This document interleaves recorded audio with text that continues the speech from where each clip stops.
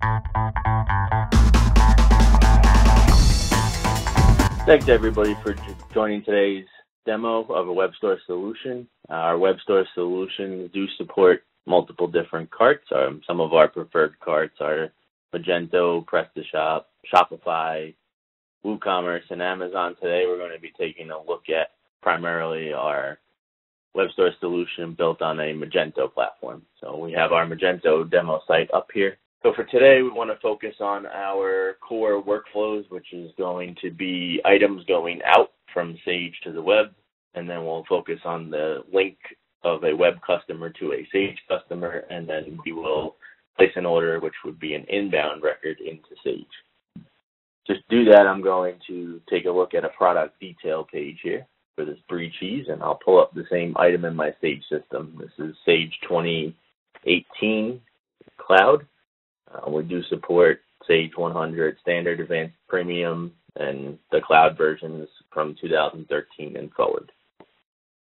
Our outbound integrations use Sage's business object, which essentially means we have full access to every field in the table that correlates to that business object. So we're looking at product details online, which would be items in Sage. So I pull up the item maintenance screen. Everything that's on here can be synced out to Web-Stor. You'll see things like your item code we're displaying here. We are displaying the standard price. You'll see it's actually a lower price here because in a minute we're going to take a look at Sage pricing. The quantities from the warehouses will come out. In this case, we're just showing that it is available, but you can sync out quantities at the warehouse level, and you have a choice of whether to sync one warehouse, all warehouses, or a subset of warehouses. And we also sync out user-defined fields. So we have a Web-Stor tab we usually create. We'll create a checkbox to mark this item as included in Web-Stor. We also will mark whether it should be enabled or visible on the website itself. And we sync out some other fields, like the web title here, we're syncing out as the product name. We are syncing out a web short description, which you see at the bottom here. And that could be different than your internal descriptions for items. So we typically use a user-defined field for that. If you are selling items that have attributes like T-shirts that come in different sizes and colors, we can turn on our attribute enhancement, which adds these fields here for web parent and web attributes. So in that example, the parent would be a T-shirt. It would have its own product detail page. Then you would have drop downs for sizes and colors. So we would set up attributes for size and color, and then the corresponding value, whether it's large, medium, red, blue, stuff like that. I had mentioned the standard price here is actually higher than what's showing online. That's because we are syncing out Sage pricing. I'm logged in already as a B2B customer, so I do get special pricing. And that is under price code maintenance here. We set up a web price code. We set up a price level of W for web customers, and then we set up some tiered pricing.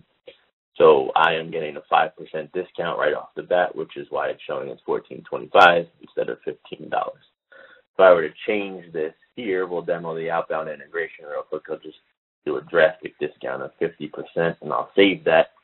Then I'll come over here and refresh the product detail page. You'll see the price drops to $7.50. So that's instantaneous. As soon as the price is changed in Sage, that record is pushed out through Web-Stor and further to Magento. I'll change that back here, and then we'll go ahead and continue with the process that a normal retail or B2C customer would follow. So I would continue browsing product detail pages and adding items to the cart as I want them. I've done that here. I've pre-populated a shopping cart with some items, and you can see that tiered pricing coming into play again here. So I have my 5% discount for a quantity of 12, and I get an even bigger discount for a quantity of 24 and 36. So you can see the prices are adjusted as needed here as I'm adding items to the cart. Regardless of whether I'm B2C or B2B, I'll proceed to checkout, and we'll go through the one-page checkout process. Regardless, you're going to pick a ship to and bill to address, which is going to sync into Sage. So I'll continue here, pick that address. If I was logged in as B2C, the next step would be for that address that's being used at the ship to address to be used to calculate sales tax.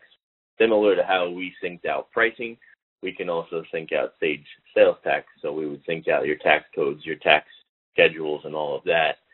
Or you can do something with sales tax automation with third-party applications like Avalara that calculated at the street address level. We can integrate with those as well.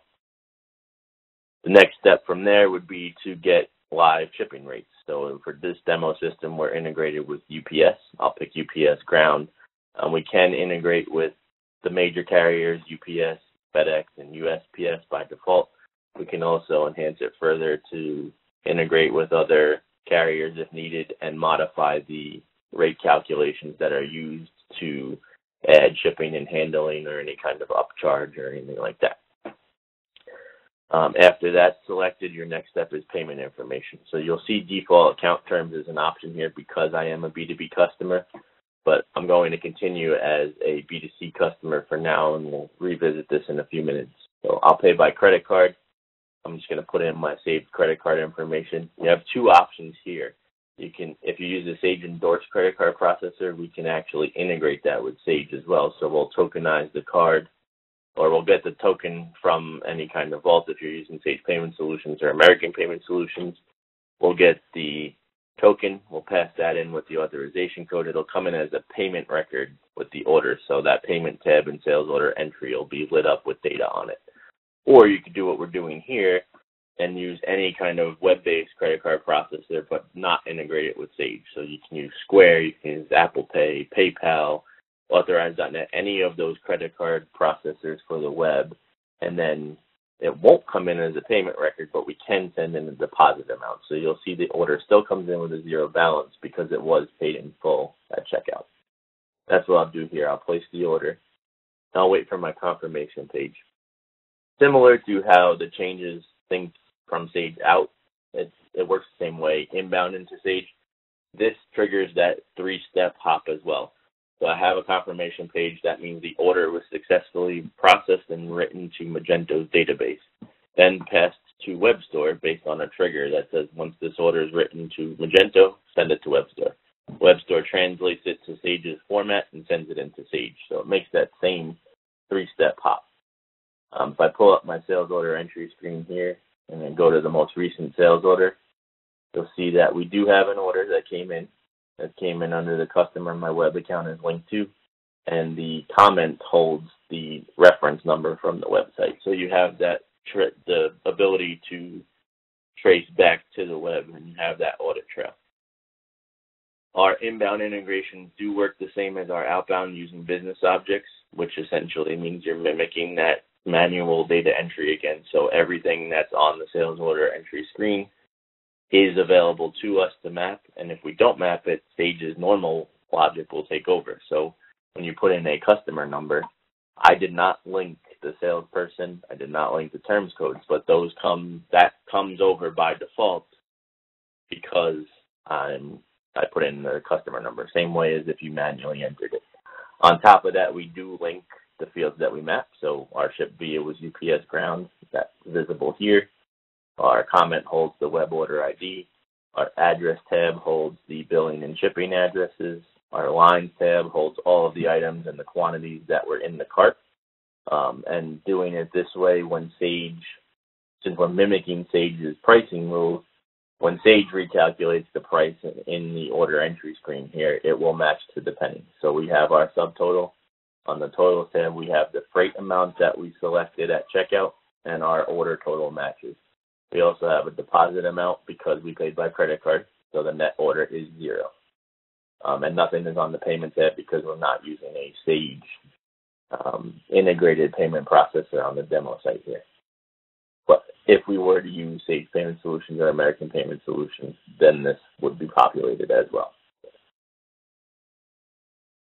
So that kind of shows the core workflow of outbound integration for items and inbound integration for sales orders, and it's tied to the customer my web account is linked to.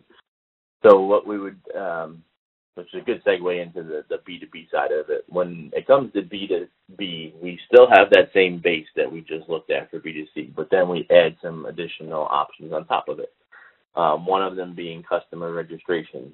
So if you have a B2B customer goes to your site for the first time, they'll create their own login, and then they can validate against Sage. So they would put in their customer number, they put in some other verifying information like a zip code or the last invoice number, and that lets them validate against Sage, which automatically approves them and lets them start placing orders and giving them access to that additional functionality that we're about to cover here. Another option we add is quick order, because B2B customers are going to be ordering in bulk. They're going to be ordering more frequently. A lot of it's repeat orders. They don't want to go product by product adding it to the cart. So we add quick order here, which shows your entire product catalog in a grid format and allows them to quickly add multiple items to the cart at once. This can be filtered down to the category level, similar to how a B2C user would browse a site looking for a specific category and finding the items they want. So it just shortens up the grid. Right now is 33 products showing, but I can filter it down to something like crackers and submit that and get the smaller chunk of data. I can also use the search capability. So if I search for olives, it's going to break the grid or filter the grid down into 3 specific items. If I were to search for wine, it'll give all the items that I just had in my cart. And rather than going bottle by bottle, I can just add all my quantities right from here and hit add to cart, and it puts them all in there at once. That makes the process a whole lot easier for your wholesale customers to place orders quickly. In addition to that, we do sync out invoice history for our B2B customers to allow them to pay later, because a B2C customer is usually going to pay up front. B2B might have terms, and that was what that other option for payment was, the default account terms. If I have net 30 terms, I can place an order without paying. Once it's actually shipped, that'll get converted to an invoice, and then that invoice will have those net 30 terms that will also show here. And I can see that I have some open invoices here. I do have some invoices that have been paid in full, so I see my zero balance. But any invoice that's open has a checkbox, so I can start selecting these invoices for payment. If I had terms that had discounts, if I was within that discount window, that would come into play here. If I had any credit memos, I'd be able to select them as well. So I'll have a total of the invoices I'm paying minus any discounts will give me a total payment amount. And then if I continue from here, this would take me through and allow me to make a payment using the same processor. So if I had Sage Payment Solutions, I'd be able to go and process the payment for this payment amount here, which will then capture that, send it into Sage. But in this case, instead of a deposit or a sales order payment record, it's going to go in as a cash receipt. So it's going to be tied to this customer as the invoices I'm paying, and it will automatically enter a cash receipt, no different than if they were to mail you a check and you were to manually enter that in cash receipt entry.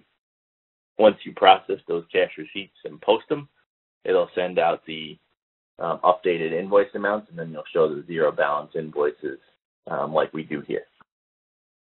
Then, regardless of whether you're B2C or B2B at this point, at that point when the invoice goes back out, any tracking will also go with it. So if you entered a tracking number in shipping data entry or invoice data entry, or if you use a third-party shipping application that's integrated with Sage, whether it be UPS's WorldShip or Starship, whatever the case may be, as long as it writes a tracking number back to Sage, we can sync that further back out through Web-Stor to the Magento cart. So I'm pulled up an old order here, and you can see I do have the option to print it or reorder from here, similar to the order I placed earlier.